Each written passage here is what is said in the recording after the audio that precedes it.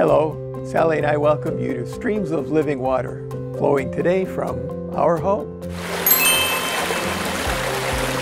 Advent may be shorter this year than usual, and that's a problem. Today, we're going to find out why. My name is Pastor David Berkedal. My wife, Reverend Sally Welch, and I are co-producing these videos, Streams of Living Water, to provide a sense of connection and encouragement, and an opportunity to reflect on what it means to be a Christian in our turbulent times. Streams of Living Water is used throughout the Bible as a metaphor for the Holy Spirit, transforming, challenging, calling, equipping, and sending us through turbulent times on the course that leads to receiving eternal life. We are retired clergy with over 80 years of ordained ministry experience between the two of us.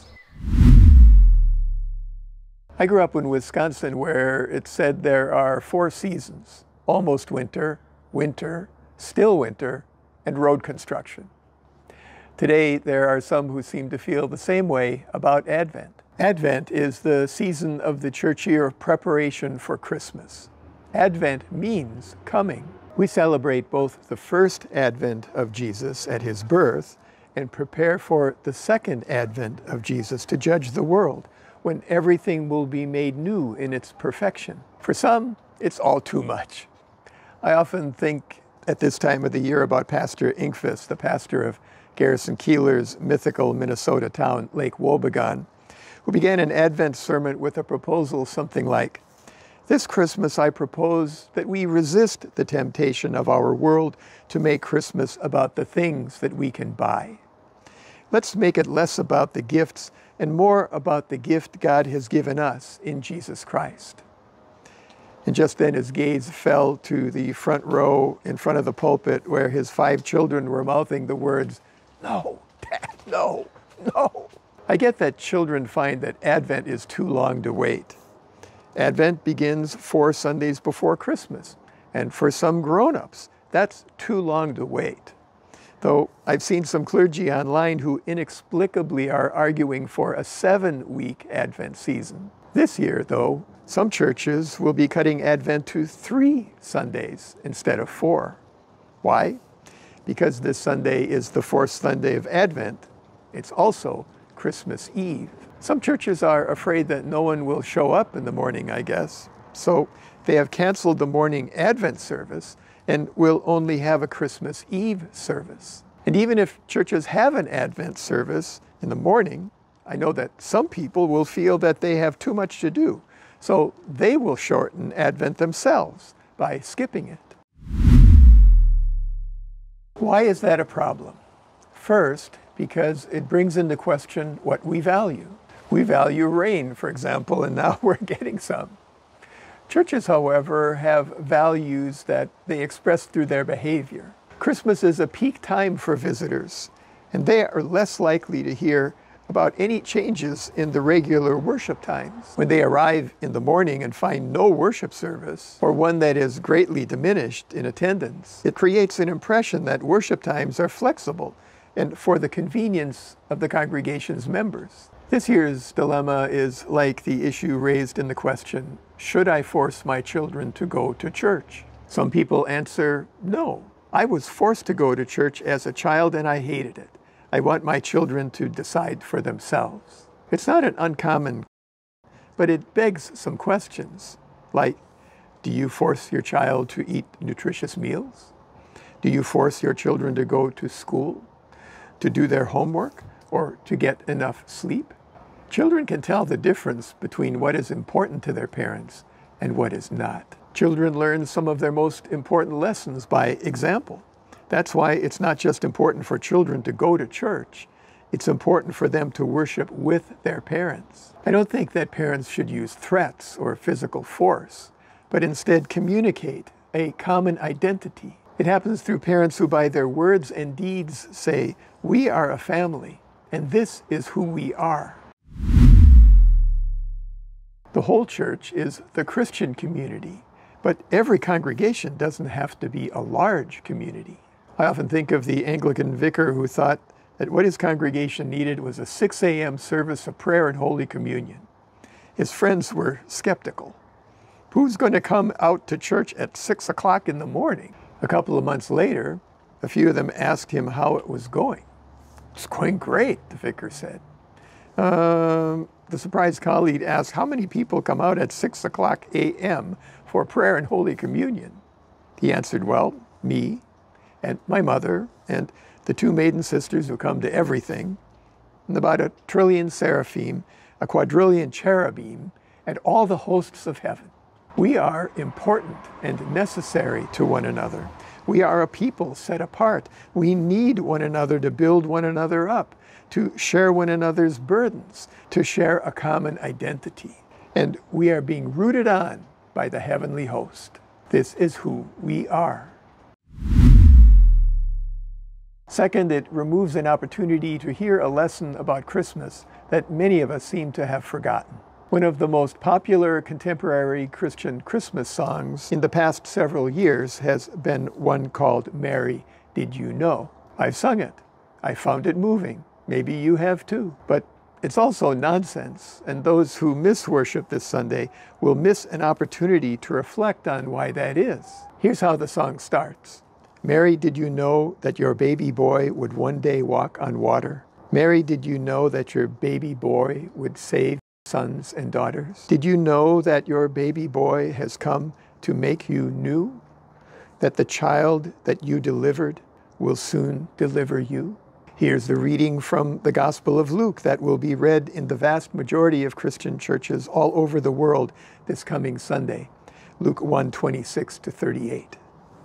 In the 6th month, the angel Gabriel was sent by God to a town in Galilee called Nazareth, to a virgin engaged to a man whose name was Joseph, of the house of David. The virgin's name was Mary. And he came to her and said, "Greetings, favored one.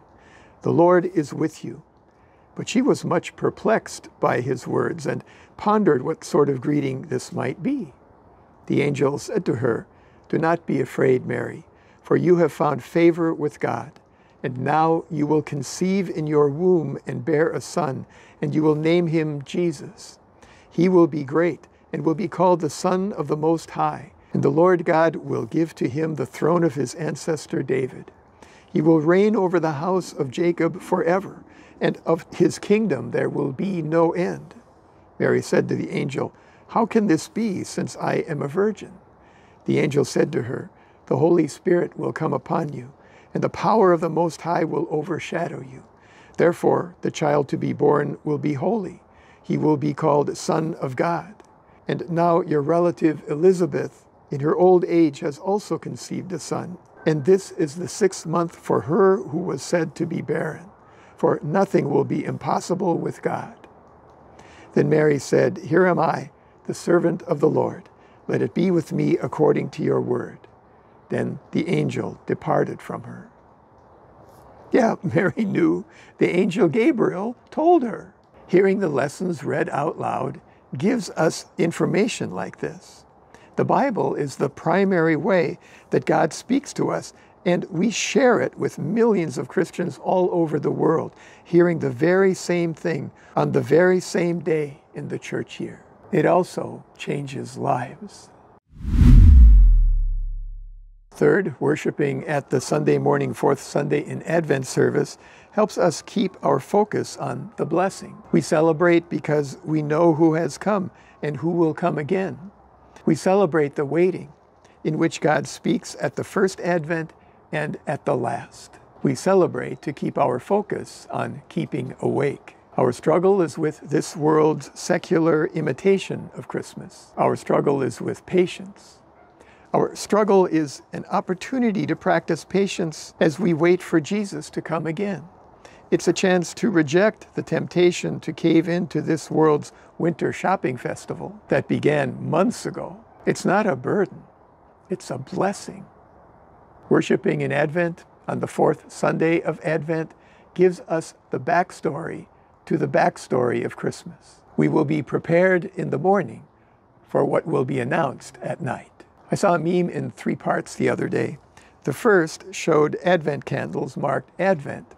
The second showed a manger scene marked Christmas Eve. And the third showed a guy yelling, "Well, that escalated quickly." Christmas Eve will remind us that God keeps his promises, even if it takes a very long time. But just as the law is needed for the gospel to make sense, and just as Good Friday is necessary for Easter to make sense, the fullness of Advent is necessary for the fullness of the Christ event to make sense in all of its meaning. Without it, we are like that woman who had come to the point in her life where her extended family had grown so large that buying Christmas presents for everyone was too much. She couldn't keep track of what everyone needed or wanted. So she wrote a stack of checks and filled out a pile of Christmas cards written to everyone with the message, "This year, you can buy your own Christmas present." She brought them to the family Christmas gathering and passed them around. Toward the end of the evening, she noticed that people were looking at her funny. Something wasn't quite right, but she couldn't put her finger on what it was until she got home and saw on her writing desk was a neat stack of checks, uninserted in the Christmas cards. All people received was a message that said, "This year, buy your own Christmas present." Something important had been left out. It will still be Advent this Sunday before sundown, both in the sense that it is Advent still remaining, and that it is the Sabbath, a time to be still, so that we can hear the message of the first coming of Jesus at Christmas, and to contemplate his longed-for second coming for judgment in the quiet. So don't sleep this Sunday morning, either physically or spiritually. Be awake and be blessed. Be ready, as Jesus called upon his disciples to do in Mark 13:37. "And what I say to you, I say to all, keep awake," because it's still Advent. Finally, we ask you to pray for peace in Ukraine and in Israel and throughout the world, for the health of the church throughout the world, particularly among our brothers and sisters in Christ in Tanzania, for a complete end of the pandemic, for comfort, relief, and reconstruction for Turkey and Syria, for rebuilding in Haiti and Maui and Morocco and Libya, for those suffering as a result of the earthquakes in Afghanistan, and for all who are suffering as a result of the recent inclement weather.